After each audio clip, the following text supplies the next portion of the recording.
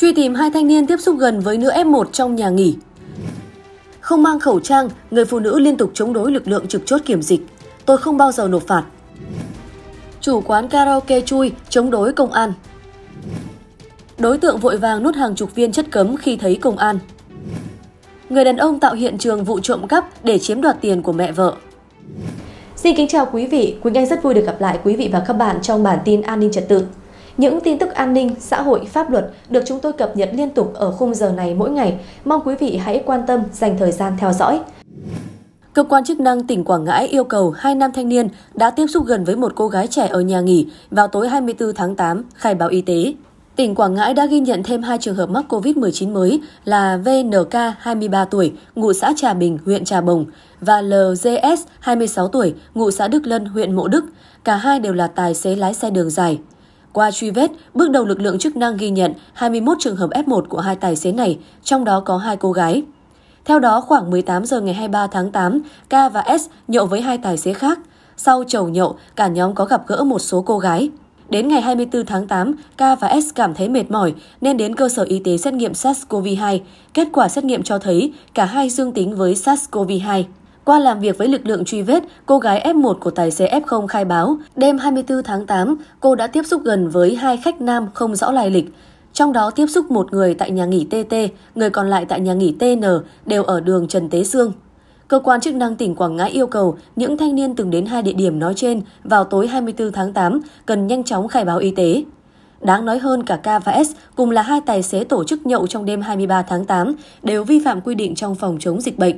Theo đó, những tài xế này đã cam kết không dừng đỗ trên địa bàn tỉnh Quảng Nam, nhưng 4 tài xế không thực hiện cam kết mà còn tổ chức ăn nhậu, đi nhiều nơi, dẫn đến nguy cơ lây lan dịch bệnh. Xin được chuyển sang thông tin kế tiếp.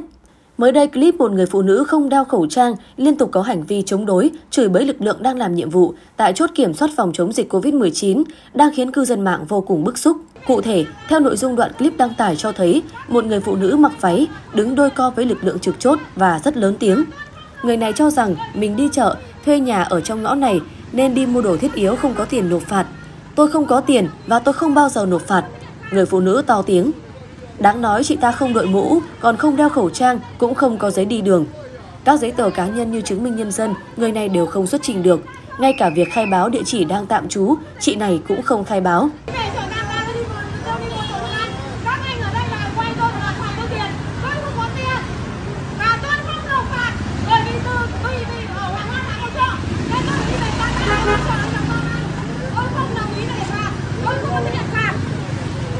Dù các lực lượng làm nhiệm vụ tại chốt liên tục giải thích, yêu cầu người phụ nữ này chấp hành, đồng thời yêu cầu đeo khẩu trang, nhưng người này vẫn không chấp hành.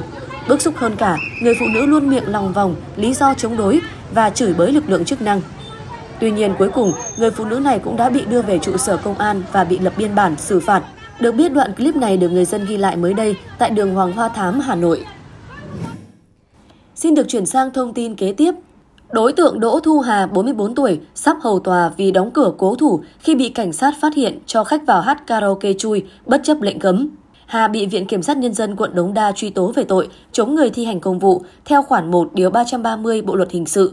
Vụ án sẽ được xét xử vào ngày 27 tháng 8. Theo cáo trạng, Hà thuê căn nhà trên phố Phạm Ngọc Thạch từ năm 2015 để mở quán karaoke Linh Dương nhưng chưa có chứng nhận về an toàn phòng cháy chữa cháy. Năm 2016, quán từng bị xử phạt vi phạm hành chính 3 lần. Vào cuối tháng 4, Hà Nội yêu cầu tạm dừng hoạt động các cơ sở kinh doanh dịch vụ, trong đó có karaoke. Hà ký cam kết thực hiện nhưng vẫn chỉ đạo nhân viên đón khách chui. Chị ta dặn nhân viên nếu cảnh sát đến kiểm tra thì không được mở cửa và hướng dẫn khách trốn lên tầng cao.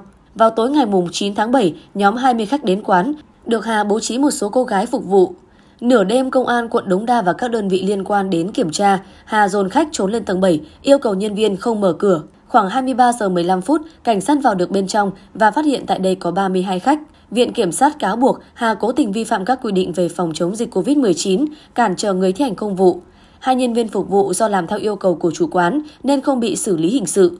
Những người có mặt tại quán Linh Dương hôm đó đã bị Ủy ban Nhân dân phường Trung Tự xử phạt 2 triệu đồng theo Điều 12 Nghị định 117/2020. Theo thông tin từ Công an tỉnh Hải Dương cho biết, Phòng Cảnh sát điều tra tội phạm về chất cấm Công an tỉnh vừa triệt phá thành công chuyên án mua bán trái phép chất cấm, bắt giữ một đối tượng. Cụ thể khoảng 21 giờ 30 phút ngày 24 tháng 8, tổ công tác Phòng Cảnh sát điều tra tội phạm về chất cấm Công an tỉnh phối hợp với Công an phường Nhị Châu phát hiện bắt quả tang đối tượng Bùi Quang Huy, sinh năm 1997, trú tại khu 6 phường Ngọc Châu, có hành vi cất giấu trong người hàng chục viên chất cấm. Cụ thể, tại thời điểm khi lực lượng công an ập vào bắt giữ, Huy vội vàng nuốt một túi ni lông màu trắng, bên trong có chứa 21 viên nén hình ngũ giác màu xanh, dạng kẹo MDMA có trọng lượng 10,463 gram và một túi ni lông bên trong có chứa tinh thể màu trắng, dạng ketamin, trọng lượng 0,782 gram. Tuy nhiên, hành vi trên của Duy nhằm qua mắt lực lượng công an nhưng bất thành vì lượng hàng cấm quá nhiều khiến đối tượng rơi vào tình huống dở khóc dở cười. Ngay sau đó, đối tượng cùng tang vật đã được đưa về cơ quan công an để tiếp tục làm rõ. Bùi Quang Huy khai nhận số tang vật công an thu giữ trên là hàng cấm tổng hợp được đối tượng mua về vừa để sử dụng vừa để bán kiếm lời. Hiện vụ việc đang được điều tra mở rộng. Xin được chuyển sang thông tin kế tiếp. Sáng nay, thông tin từ Công an tỉnh Long An cho biết, Công an phường 2 thành phố Tân An đã ra quyết định xử phạt vi phạm hành chính số tiền là 750.000 đồng đối với Phạm Hoàng Phú, sinh năm 1989, ngụ đường Nguyễn Trung Trực, phường 2, vì hành vi báo tin giả đối với cơ quan chức năng. Theo tài liệu của cơ quan công an, vào 16 giờ 30 phút ngày 18 tháng 8, đội cảnh sát hình sự Công an thành phố Tân An nhận được tin báo của Phạm Hoàng Phú trình bày về việc bị mất trộm một số tiền là 62 triệu đồng, là tiền hụi của mẹ vợ trong cốp xe mô tô đậu trước nhà. Nhận được tin báo, lực lượng chức năng đã kết hợp với các đội nghiệp vụ Công an thành phố Tân An và Công an phường 2 tiến hành điều tra làm rõ. Tại hiện trường, cơ quan công an phát hiện cốp xe mô tô có dấu hiệu bị cạy. Camera tại nhà Phú bị hư hỏng từ lúc 9 giờ sáng cùng ngày nên không trích xuất lại được dữ liệu. Bằng các biện pháp nghiệp vụ điều tra, công an xác định không có đối tượng nghi vấn nào đột nhập vào khu vực nhà và nơi đậu xe của Phú. Đồng thời qua làm việc, lời khai của Phú có nhiều mâu thuẫn. Qua đấu tranh, Phú đã thừa nhận hành vi báo tin giả bị trộm cắp tài sản. Nguyên nhân là do từ đầu tháng 5, Phú mượn tiền của bạn bè, do không đủ tiền để trả nợ nên đối tượng nảy sinh ý định báo tin giả để chiếm đoạt số tiền hụi của mẹ vợ để trả nợ và tiêu xài. Ngày 15 tháng 8, sau khi đã gom được số tiền hụi 62 triệu đồng, Phú trả nợ cho bạn 20 triệu đồng, bỏ vào tiền buôn bán của hai vợ chồng 12 triệu đồng. Do trước đó Phú lấy tiền để sử dụng riêng, còn lại 30 triệu đồng Phú nộp vào tài khoản cá nhân. Khoảng 22 giờ ngày 17 tháng 8, Phú lấy cây sắt để cậy vào bên trong cốp xe tạo dấu vết và rút dây điện của camera để xóa dấu vết. Đến 15 giờ 30 phút ngày 18 tháng 8, Phú giả vờ ra xe kiểm tra phát hiện thấy mất tiền nên kêu vợ kiểm tra lại dùm để chứng kiến sự việc. Sau đó đối tượng đến Công an phường 2 trình báo. Tuy nhiên qua điều tra, hành vi báo tin giả bị trộm cắp tài sản của Phú đã bị công an phát hiện. Xử lý người đàn ông bóp cổ công an ở chốt kiểm soát dịch. Công an quận Hà Đông, Hà Nội đang điều tra một người đàn ông có hành vi bóp cổ đe dọa lực lượng chốt kiểm soát dịch ở phường Quang Trung. Chiều qua trên mạng xã hội lan truyền một đoạn clip ghi lại cảnh xô xát giữa một người đàn ông với tổ công tác phòng chống dịch Covid-19 ở đường Nguyễn Thái Học, phường Quang Trung, quận Hà Đông. Theo hình ảnh từ clip, người đàn ông đi xe máy, không đội mũ bảo hiểm, không đeo khẩu trang, có lời qua tiếng lại với tổ công tác tại chốt. Sau nhiều lời thách thức, người đàn ông này giơ chân đạp một cán bộ công an. Sau đó ông ta còn lấy gạch đe dọa lực lượng chức năng.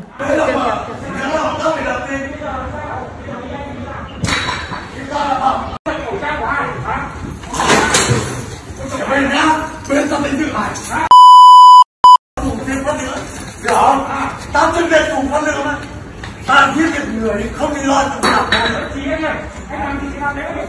Nhá, bên ta lo với mày như thế rồi. Cuối clip dài gần 2 phút, người đàn ông bóp cổ một cán bộ công an của chốt đã bị lực lượng tại đây khống chế. Công an quận Hà Đông cho biết, vụ việc xảy ra vào 15 giờ cùng ngày. Lúc này Trần Văn Thịnh, 46 tuổi, ở phường Yết Kiêu, quận Hà Đông, đi qua chốt kiểm soát dịch ở đường Nguyễn Thái Học nhưng không đeo khẩu trang, không đội mũ bảo hiểm. Khi bị lực lượng tại chốt nhắc nhở, ông Thịnh không chấp hành và giằng co, xô đẩy, khiến một cán bộ công an phường Quang Trung bị xây xát. Theo nhà chức trách, ông Thịnh có 3 tiền án, 1 tiền sự. Trước đó tháng 4 năm 2006, người này bị Tòa án Nhân dân quận Hà Đông tuyên 6 năm tù về tội vô ý làm chết người.